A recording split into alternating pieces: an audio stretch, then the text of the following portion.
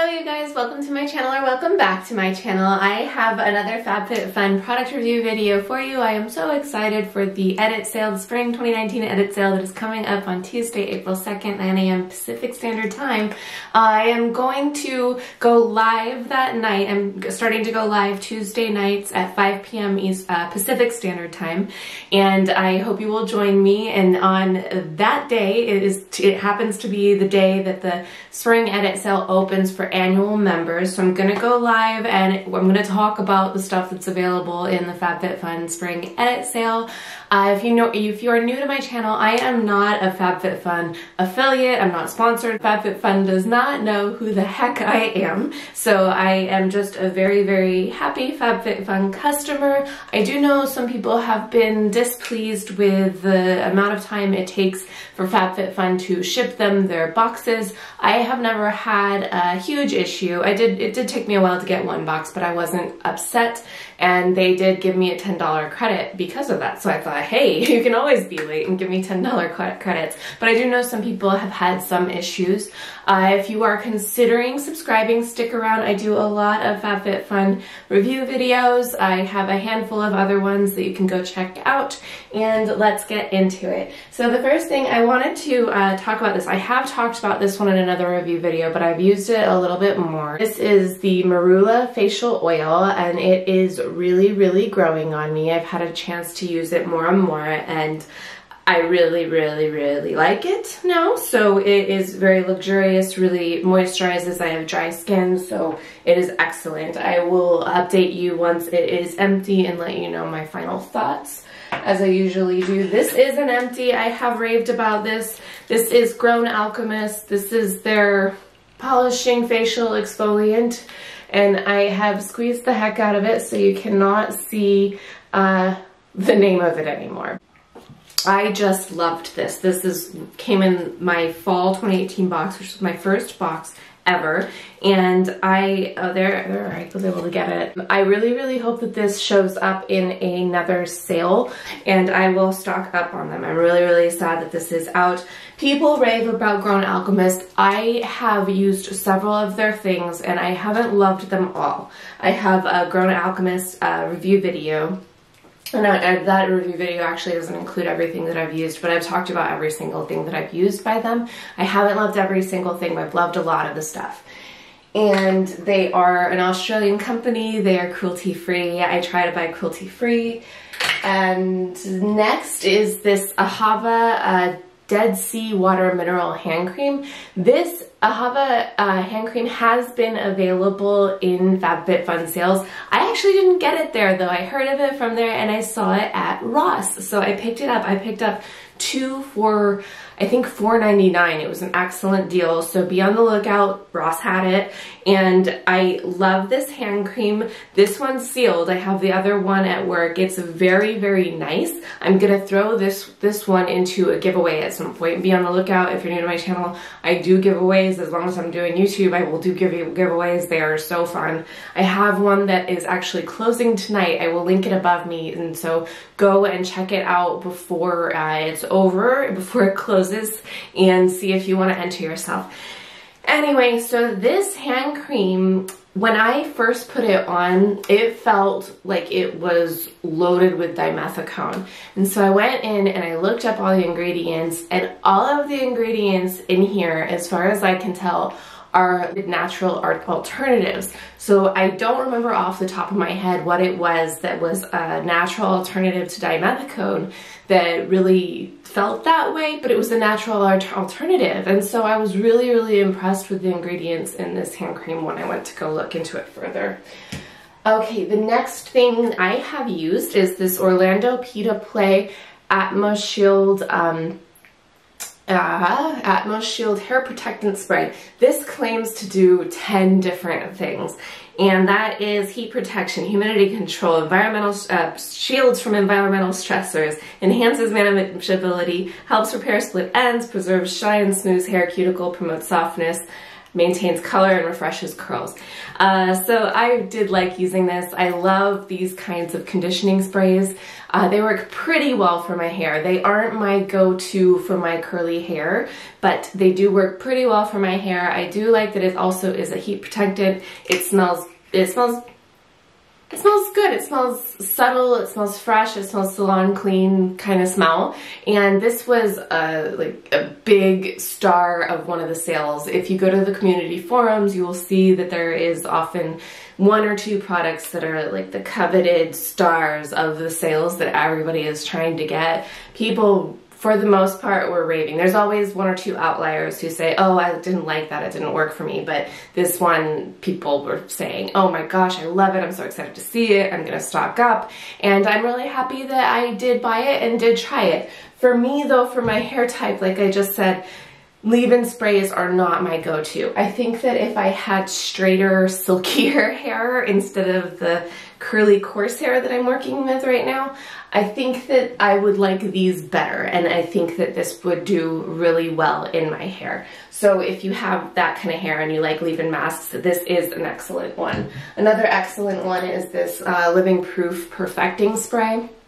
This one was in the sale for $5. I believe I've already talked about this in a review, and I didn't mean to talk about it here, but I just kind of, while I was on leave-in sprays, picked this up and decided to mention it. This was in the sale for $5. It retails for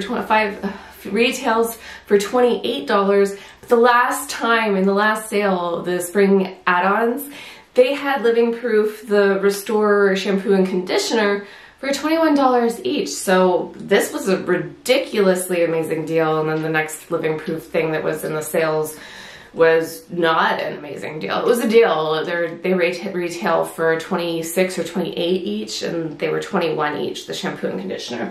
Anyway, so those are those leave-in masks.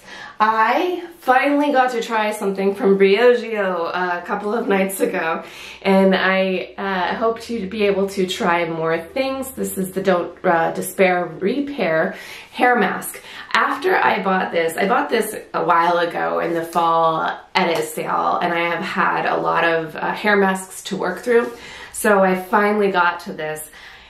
After I bought it on the community forum, the only thing I saw said about it was something negative. Somebody said, oh, by the way, the Don't Despair Hair Repair hair mask by Briogeo did nothing for me. And somebody else said, I know, me neither. And I thought, oh, darn. But anyway, so I tried it.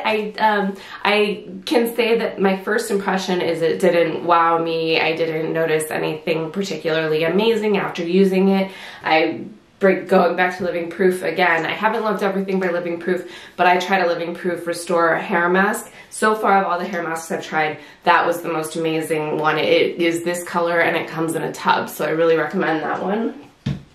But so this one, this Briogeo one, it has a really, really subtle smell, which I really, really appreciate. Subtle smells, I feel like, are kind of hard to come by, but it's got another subtle, like I was saying about the Orlando Pita Play, it's got a subtle salon fresh scent smell.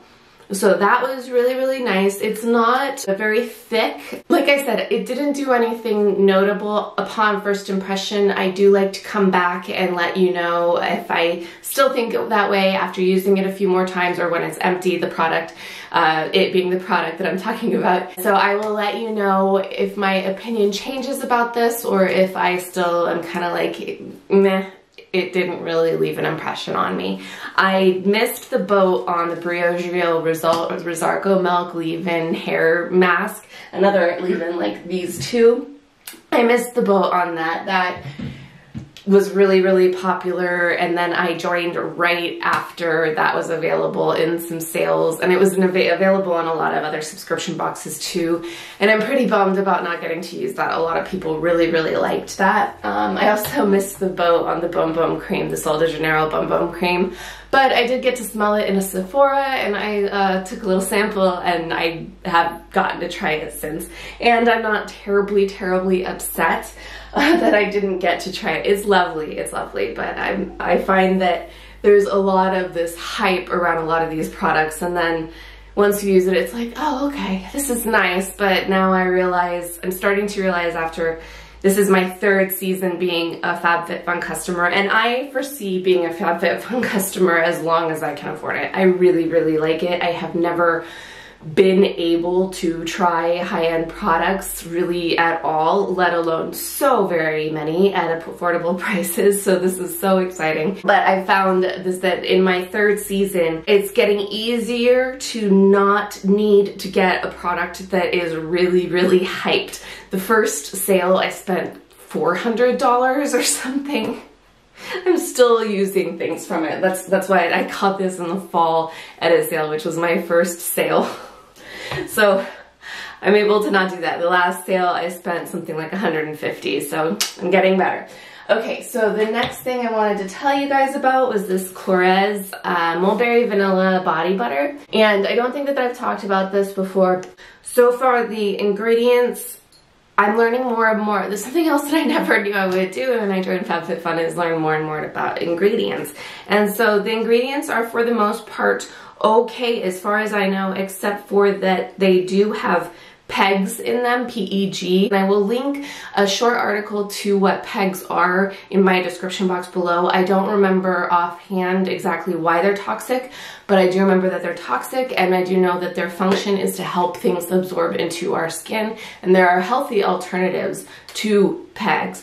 The problem is pegs are in almost all lotions, so there you go, they're kind of hard to avoid. Other than that, it is an extremely luxurious body butter. It is a body butter, so it is like if you want to put it on, it's thick, it takes time to absorb, but it leaves your skin, it leaves my skin.